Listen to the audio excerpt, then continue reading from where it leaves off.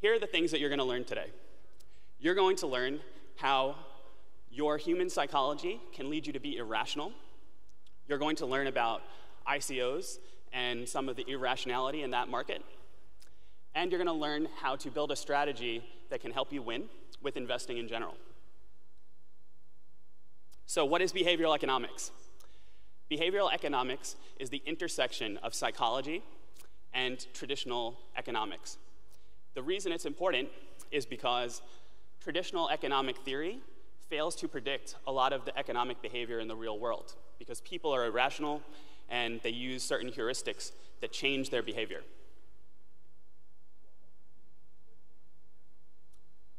Behavioral economics has won 4 Nobel Prizes, including last year, Richard Thaler. And it is not only about academics, but it also works in real life. So Professor Thaler has an $8.7 billion fund, and in the past 5 years, it is in the top 1 percentile of performers amongst its peers. Tom Howard, who wrote the book Behavioral Portfolio Management, also has the #1 fund in his category of ETFs per Morningstar in the past 5 years. Raise your hand if you think that crypto markets are more rational than the regular stock market. That's what I thought. 0. There are a lot of reasons why. You can see these up here, but to put it really succinctly, more of the price is driven by the psychological factors, and fewer elements of the asset price are driven by fundamentals. You don't have an entitlement to the revenue of a company. The information comes out 24/7 and is not filtered or restricted or regulated, unlike earnings reports in the traditional stock market. And you can also see evidence of behavioral price distortions and monitor them very easily compared to the traditional markets. So, the fundamental reason that behavioral approaches win are that markets are irrational. This is a book on the efficient market hypothesis. And if you look at the prices, you can see why you shouldn't read it.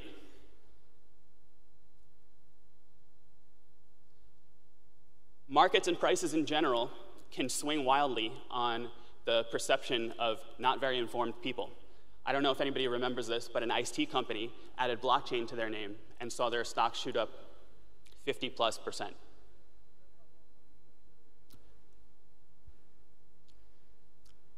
So specifically, when we get into cognitive bias and errors in investing, here are some examples. The first is that investors tend to over-diversify. This is something that in traditional portfolio theory, people often advise is, be very, very highly diversified. The problem is, as far down as you go, you'll see that generally the best picks by informed investors, if you go by their weighting, tend to do the best. They over-diversify out of fear and loss aversion, and they don't go with a high conviction enough strategy.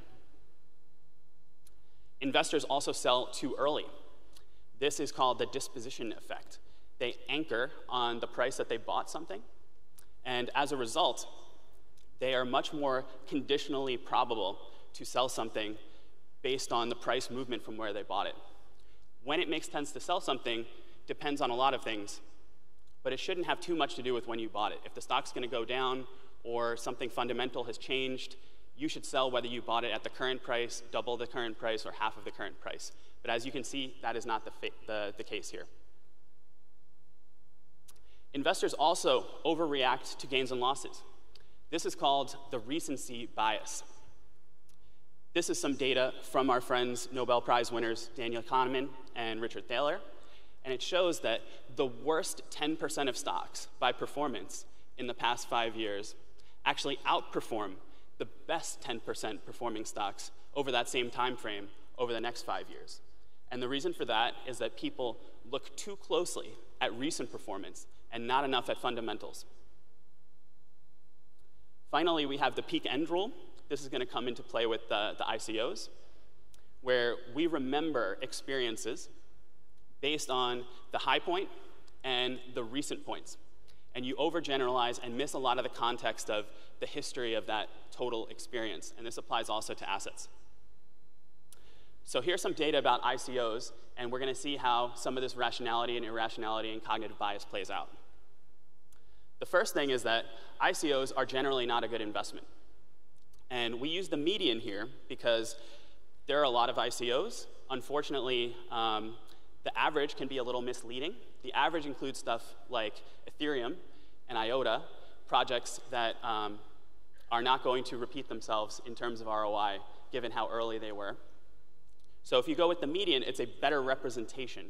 And the median ICO does quite poorly. So you have to see that unless you have extraordinary discretion or get extraordinary discounts, you are not going to do well on average with this type of strategy. Here's some interesting data on how things work with ICOs. I would probably disregard that first line because, again, there are some very early ICOs that didn't raise a lot of money, like Spectre Coin, that had a tremendous, tremendous return. But I would look here in this $10 to $20 million range. That seems to be the sweet spot for one reason or another. And a lot of it has to do with having enough resource to drive public interest in the project, but not so much that the market cap starts too high to yield a good return.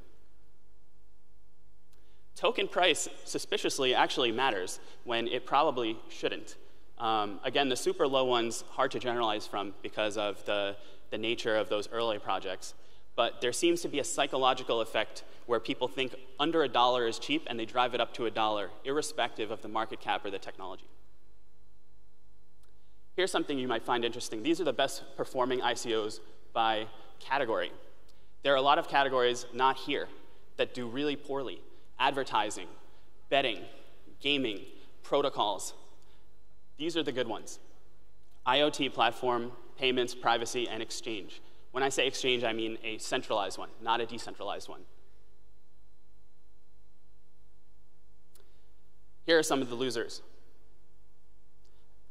As you can see, just because something makes sense to be integrated with a blockchain technology does not actually mean that it drives ROI for your portfolio.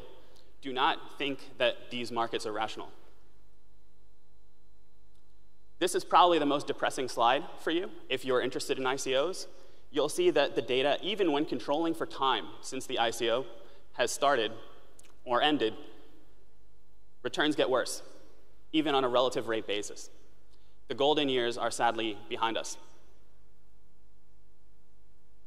Now, you might say that a negative 44% median return is bad, but it's not bad for everyone. This is a $50 million ICO that I was circulated at one point.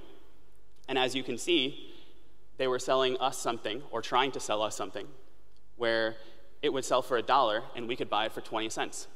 So in the first example of actual rationality in this presentation, you see us being willing to sell something for half of the market price and still locking in a 2.5x multiple return. This is what happens to a lot of retail investors who get caught in that 10%, 0% discount range and wonder where all their money went. So the bottom line here is that ICOs are difficult as an investment strategy. You need to be well connected. You need to get the better projects, allocations, discounts, et cetera, or you should just not try. So that was the early stage market. Let's talk about the later stage market. The first thing to know is this is not easy either. The average hedge fund by Eureka Hedge has lost 41% of your money this year, which is not very good. It's a little bit depressing. The more depressing thing is they're actually doing better in relative terms than last year. This year, the market is down 50-some-odd%. They're down 41%. Last year, they were up 17x. The market was actually up 32x. So they underperformed by half. The reason that these folks don't do well is that they are relying a lot upon discretion. And discretion opens you up to a lot of cognitive bias. People want to feel that they are Warren Buffett or the Wolf of Wall Street, but a preciously small, vanishingly small percentage of us can actually live that reality. So how do smart people do it? Well, if you measure intelligence by Nobel Prizes, this is one way. Richard Thaler's fund happens to take a overreaction and underreaction kind of approach. So when you see news that's good or bad, you see markets over and underreact. And based on your fundamental view, you can see that they'll often revert, so you'll take care of it. Here's a better example. When there's an earnings report that comes out, if there's a surprise, people actually tend to underreact to it in the traditional stock market. They view it as a short-term blip, not a fundamental change in the trajectory of that company's fortune. So Thaler will usually buy on an earnings surprise. He will hang on to it as long as those surprises keep coming, as people underreact to the benefit of that positive news and what it foretells, and then gets out when there's no longer an earnings surprise, because that irrationality will then go away. Now, you might say, I've never seen an earnings report for Ethereum, right? But Twitter has quite a similar effect. So you'll see that when projects post an update on Twitter, usually there's some short-term positive price movement, and there's usually a reversal shortly thereafter.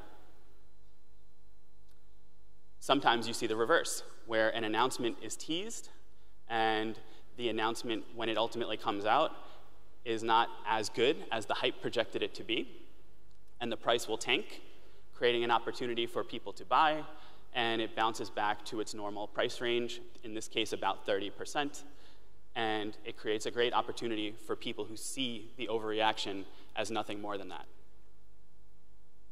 So you might be saying to yourself, this seems like common sense. This is easy. Unfortunately, it's not in practice. It's emotionally rough on you to do something like saying, my portfolio strategy is to buy the 10% of worst performing stocks over the last 5 years. And it's emotionally difficult to follow this rules-based approach when you have something in your heart that wants to tell you that you might be able to be Warren Buffett. So what does a rules-based approach look like with crypto? Well, we talked about the overreaction, underreaction kind of irrationality arbitrage that you see with Richard Thaler. Here's another one. If you look at these charts will show you that the pricing of an asset tends to follow the active addresses of the asset. So you can build functions that reveal kind of the underlying basic truth that blockchain assets are networks. Networks scale in proportion to the number of nodes, and so does the market capitalization. You can also use that to predict, on a meta level, downturns in the market. When the market capitalization far outpaces those active address trends or transaction on-chain trends, you could see that that might be a time for a correction. If you get out, which looks like those straight lines, in this case, since January last year, you would have had twice as much had you not done so. And this is just merely timing the market with something basic like an index. Taking that to the next level, saying that you want to use something that's rules-based and regimented, formulaic. If you weight your portfolio based on network signals, you do far, far better at basically all points in time over the past year, right? So that purple line over there, that's a market cap weighted portfolio that tracks the crypto market pretty well. Blue is weighting by the percentage of the network's usage amongst those top 20. And if you weight by the network's growth, that is the traction, the increase on a relative basis, you do even better than that, right? And this is a very simple, rules-based approach where you follow it and you don't put any of your cognitive bias and irrationality into the mix. You're following a rule set. You do not have to use one of these. You can come up with your own strategy. They're just examples, one from us, one from a Nobel Prize winner. But the example here is just to prove the notion that you should not rely on your discretion. So let's wrap it up. Markets may be stupid. They may price an ebook at only $3 cheaper than the hardcover version. But that doesn't mean it's easy to beat them. We saw data, professional hedge funds, We saw other examples why even though people might try to beat the market, it's actually in practice quite hard to do, irrationality or no irrationality. You can, however, beat them on average, but you have to build an approach that is rules-based, systematic, and takes into account the errors that are happening in the market. If you can't trust yourself to do this, you should use a fund, an index fund, or a hedge fund, just not one that got killed or underperforms the market and is going to charge you a fee to do so. And you really should not invest in ICOs unless you have had a great track record and you're getting insane discounts because of how well connected you are. So to close right up and move on to the next bit, my favorite quote here is that the most important lesson of behavioral finance is not that the market's irrational, it's that you are irrational. And by building a rules-based and data-driven strategy, you can take your irrationality out of the equation and prevent yourself from hurting your own portfolio and returns. So that's about it, and I want to thank you for your time, and let's go to the questions.